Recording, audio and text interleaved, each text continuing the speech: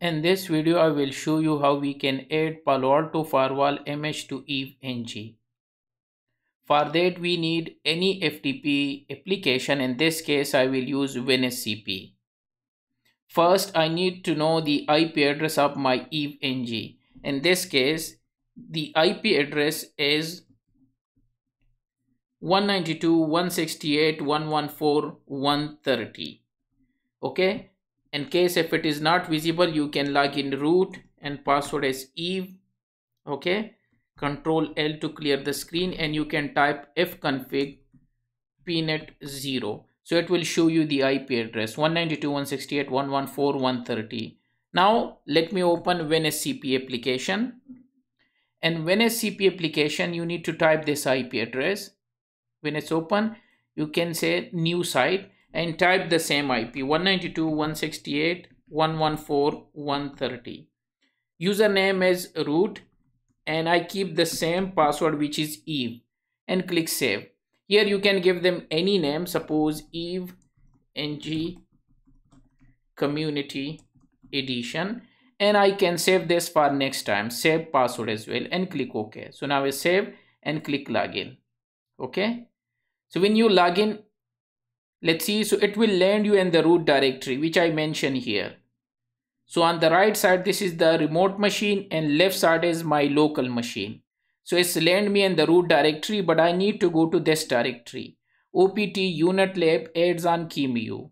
So let's go to that directory, click here, up arrow, and let's click on opt, then unit lab, then adds on, and here is QEMU folder.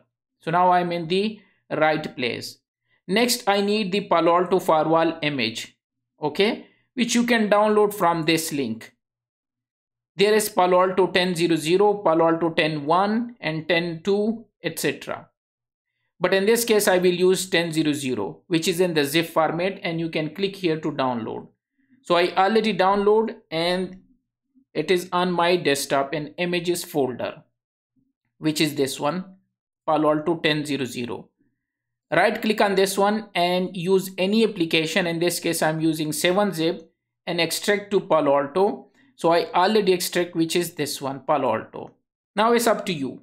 You can directly drag them to here, or it's better to go from here to your desktop and then go to images, and here is the Palo Alto image. Okay. Second thing, you need to remember that the folder is not inside another folder. Normally when you unzip, so it will be Palo Alto 10.0.0, then Palo Alto 10.0.0, then this file name. So the file name is this one, and there is no folder inside another folder. Just keep in mind these two things and just drag them to this remote directory of EVE-NG, which is opt unit lab adds on QEMU. Now keep in mind two things. The folder name has to be in small letter Palo Alto. I'm not saying this one. It is by EVE-NG. They say the folder name has to be small letter Palo Alto dash. After dash you can put anything, uppercase, lowercase, number, digits, whatever. But before dash, the name has to be Palo Alto. Okay, and inside file name has to be VIRTIOA, means hard drive 1. This is the name. So these two things are very important. So yes, it's correct, Palo Alto small, and inside the file name is also correct with the extension QCOW2. These two things you need to remember, and it's mentioned here on the EVE-NG website, and you need to go to QEMU image naming. Okay, and even how to create the image, it will show you step by step, but it's lengthy and they will show you through CLI. Here we are using a directly graphical user interface to go there, and you can create a folder and you can drag them easily. Done. So what I done, I unzip the ready-made image, and after that I drag them to this folder.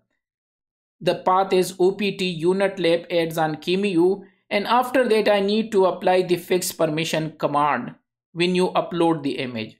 So let me copy this command, and you can go to your console of EVE-NG and go to edit and paste this command and apply. Either you can use a putty application, putty, and type the 192.168.114 130 believe. I believe this the IP address. Yes. And you can save them as well. Click open. And you can type the username as root, password is Eve. Okay. So it's up to you. You want through console or SSH. Control L to clear the screen and paste this fix permission command here. So it's easy to paste them here. Now I need to wait for a while to upload this image, and then I can apply the fix permission command, and then I need to open the EveNG in the browser 192.168.114.130. Here the username is, let me log out. Here the username is not root. Here the username is admin and password is the same, Eve. This is the only difference when you try to log in through a graphical user interface. And now let me apply the fix permission command because the copy is done and the Palo Alto is added to the QEMU folder. So I need to wait for a while when it's apply the fix permission command. Let's see. And after that, I will, yeah, it's done. Just refresh this browser and right click, go to node and type Palo Alto. It's here and this is the version, and just click save. Okay. And right click and start. If it is become blue, it means it's going to start. Yeah, it's become blue and there is a play button as well. So when you click, it will open an Ultra VNC. Okay. And it's going to start.